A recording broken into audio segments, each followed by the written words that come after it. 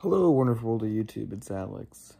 It's like 1 in the morning, but I kind of forgot to make a video from last week, so I have to do it now.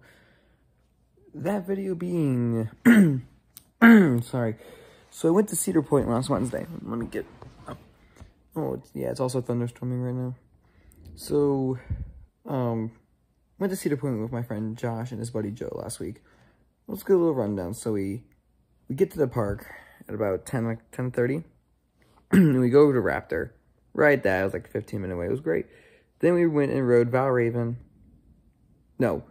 Blue Streak, sorry, because it was walk on. Then we rode Valraven, and then we had some lunch. I think we had cheese on a stick. It was really good. Then we waltzed over to Frontier Town, rode the mine ride, and then we rode Steel Vengeance. So that's 5 rides. Then after that, we rode Gemini and Magnum. Then we met up my friend Drew, which I think I talked about it before. He's pretty neat. And it's about the time where my head was starting to really hurt from having a headache, and it was starting to get a little chillier. But we met up, we hang out for a little bit. But then my group went over to Power Tower and rode that.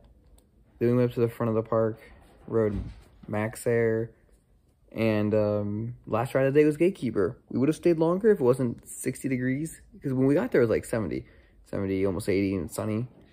But when we left, it was like 60 and windy, so it was really cold. So we went home after that, and it wasn't a bad day. 10 rides in 6 hours, it was great. I didn't vlog it because they asked me not to film, so I wasn't going to just vlog myself. That's kind of weird. But yeah, I could to live stream tomorrow, because I'm probably going to do that.